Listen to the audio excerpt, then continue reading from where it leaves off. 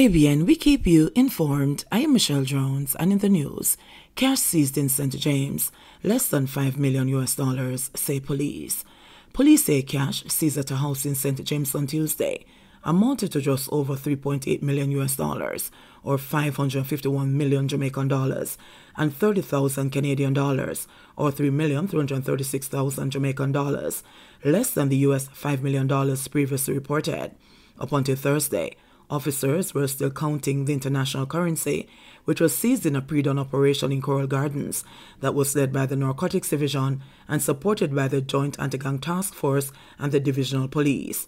During the operation, the police said a vehicle was intercepted and upon search, cocaine weighing approximately 11 kilograms with a street value of $88 million was found. As part of the operation, a premises was also searched. A 46-year-old businessman and one other individual was taken into custody following the drug seizure. Their identities are being withheld pending further investigations. The police say a high-level probe is now underway. Finn and Kirk charged for shooting 5 people in Denham Town.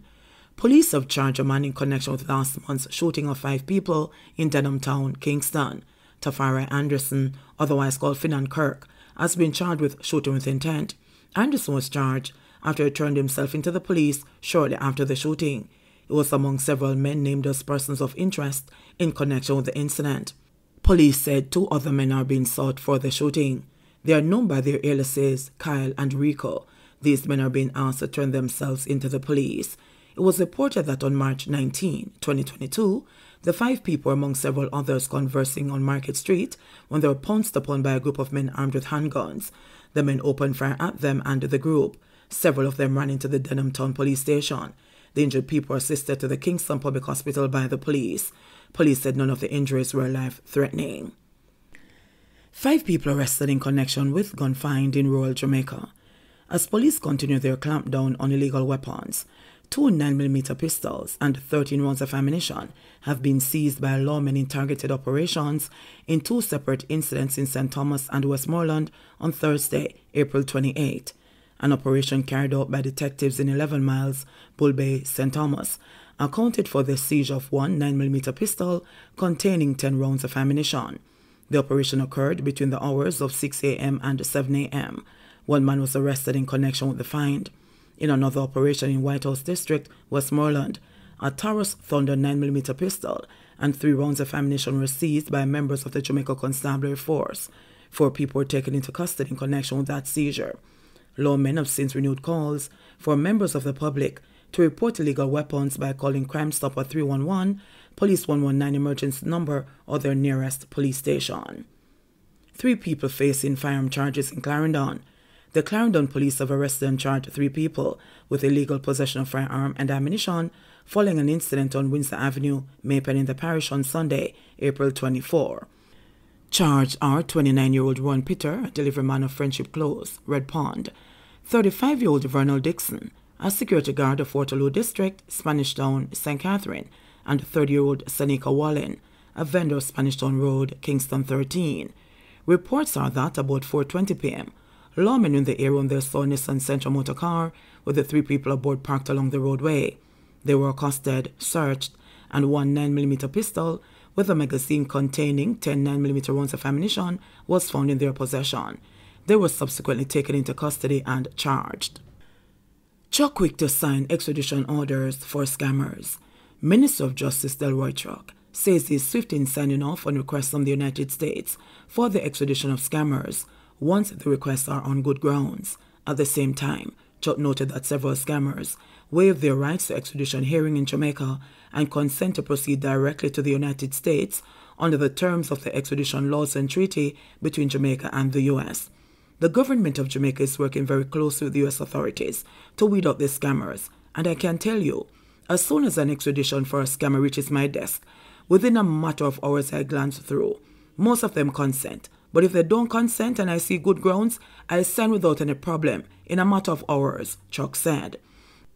He was speaking on Tuesday, the second day of the 2-day Child Abuse Guidelines Training Seminar for the Jamaica Constabulary Force and the Justices of the Peace, organized and facilitated by the Office of the Children's Advocate at the Royalton Luxury Resort in Trelawney.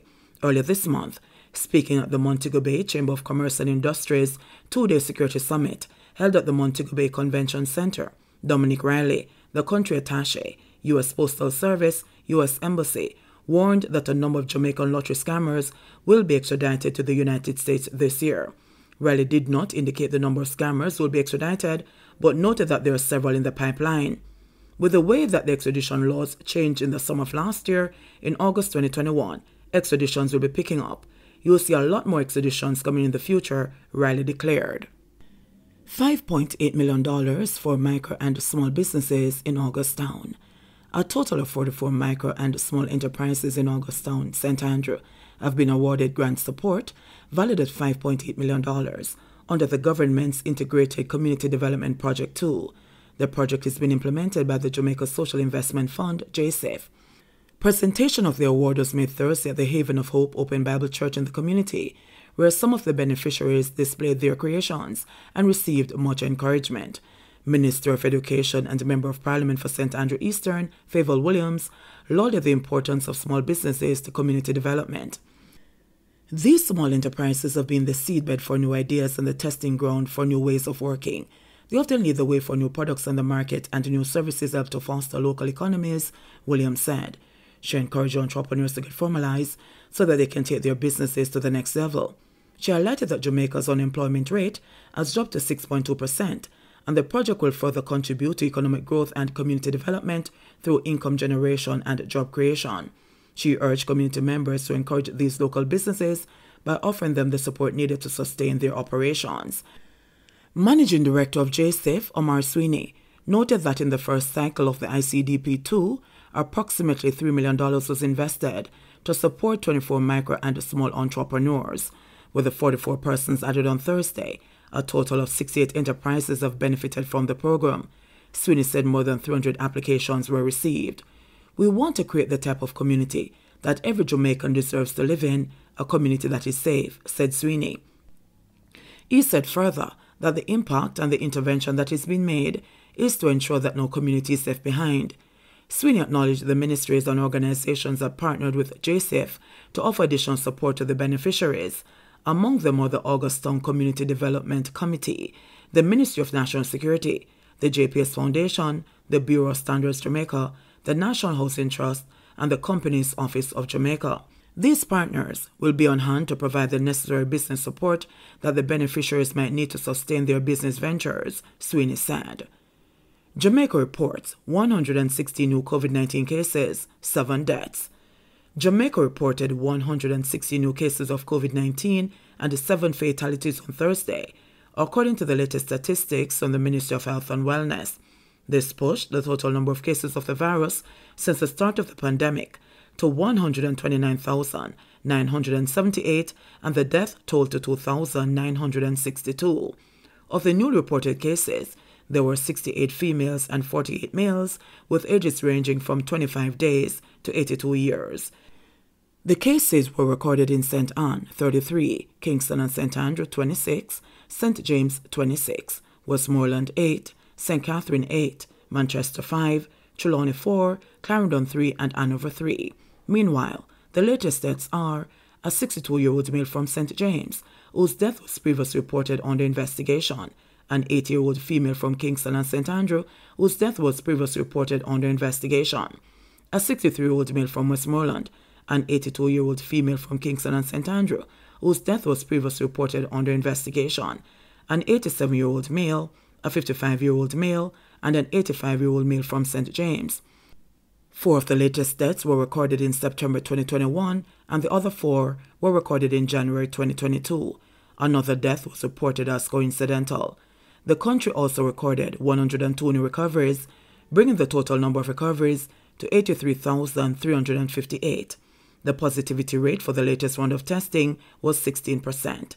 There are 19 people hospitalized, 2 of them critically ill. There are 739 confirmed active cases on the island. JBN, we keep you informed. Please remember to subscribe, like, share, leave us a comment, and click the notification bell to receive our daily news items.